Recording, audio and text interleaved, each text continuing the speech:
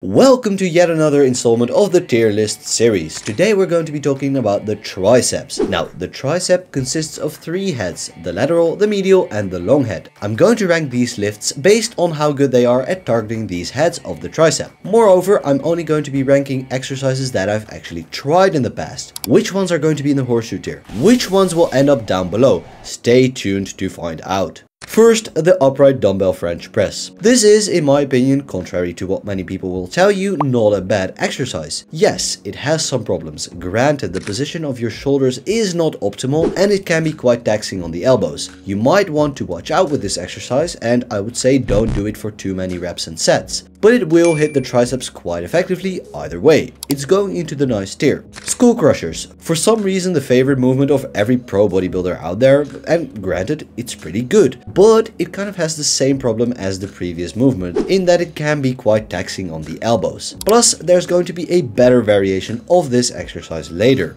Nice tier. Diamond push-ups. Now, I do love my diamond push-ups, don't get me wrong, they are pretty good at hitting the triceps, especially the lateral and the long head. But there's a problem. And that problem lies in the fact that this is an exercise that works many muscles. What does this mean? It means that much of the load is going to be shifted from your triceps to your, for example, shoulders and chest. It's by no means a bad exercise, I'm just saying that there are better ones out there.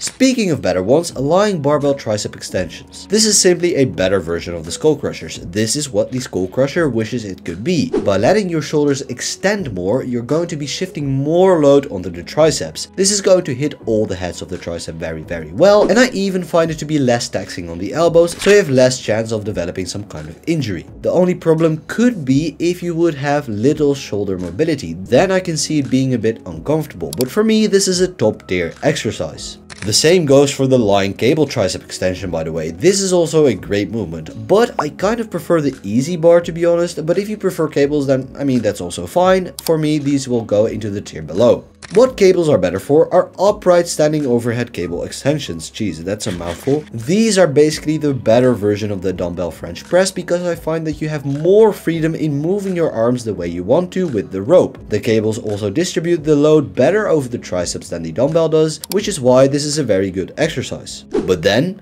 we get into my absolute favorite tricep exercise, the overhead cable extension leaning away from the machine. An excellent movement for the long head. Some people don't really like it because of its stance, but for me it's the opposite. I actually like the fact that I have the ability to push my feet against the machine. This is also one of the only movements where I just simply do not experience any discomfort in my shoulders and elbows, which is why it goes into the horseshoe tier. Lying cross face extensions. Yeah, this exercise is quite bad. I have no idea why I tried this one in the past. The exercises in the top tier are so great because they allow for good flexion of the elbow. Your triceps will be placed into the lengthened position. That position is simply absent in this exercise, which is why it goes into the garbage tier. Close grip bench. You could say that for the same reasons as the diamond push-up that this is only a nice tier exercise, but in my opinion that is not the case. It can give you some pretty good tricep gains, especially in the long and medial head, but I only really recommend you do this exercise when pairing it with another tricep movement, one that is good at hitting the lateral head. This exercise in itself is not enough, but it's still a good movement, which is why it goes into the very good tier. Dumbbell tricep kickbacks. I'm sure you've seen plenty of people absolutely trash on this exercise, and I completely agree. Why? Well, because literally the only part of this movement that is actually going to tax your triceps is going to be in the extended position. Except for that, there is no tension whatsoever on the tricep, just simply none. Y tier. If you're going to do a kickback, then, although not perfect, the cable kickback is a much better option since it keeps that tension throughout the whole movement. This is a nice tier exercise.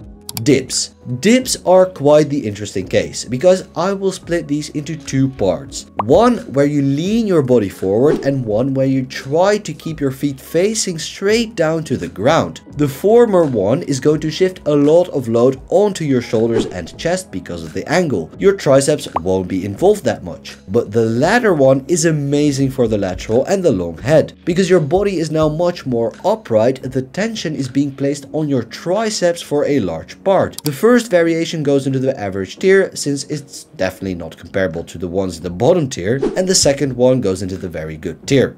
Then tricep cable pushdowns, a certified classic. You can do these with a straight attachment, which I'm not really a big fan of, to be honest, because you can't push your arms apart in the extended position. These go into the average tier. The row pushdowns are a whole nother story though. By pushing your arms apart in the extended position, you are going to incorporate much more of the lateral head of the tricep. It goes into the very good tier.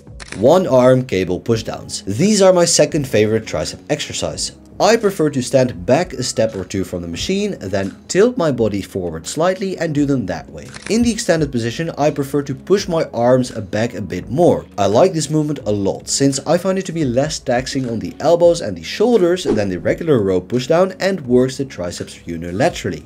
Top tier. The tricep extension machine. To be honest, I don't like these at all. To put it simply, they might work for some. The path of these machines is not bad per se, but they're just not made for me. I like to have a little bit of freedom with my movements. If you like it, then I completely understand, but in my opinion, this is not that good of an exercise.